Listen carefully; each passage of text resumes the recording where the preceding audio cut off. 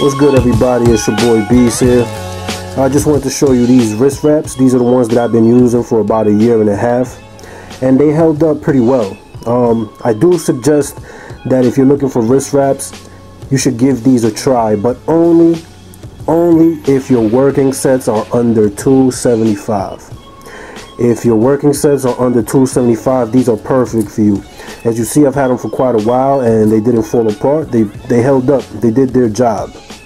Right now, they are not that expensive, okay? Not at all. You can find these on Amazon. But for the last 2 sessions, I've been having a crazy wrist pain. And not only during the actual workout, but for the following week after the workout. So rather than risk another fucking injury, I immediately went and I bought another pair of wrist wraps. I got these EliteFTS wrist wraps. These are official. They're 60 centimeters long, and they weren't that expensive either. These were probably around the same price as the Grizzly ones, but these are more heavy duty for people lifting heavier. Now, I looked into the Mark Bell gangster wraps, but them shits is expensive as fuck.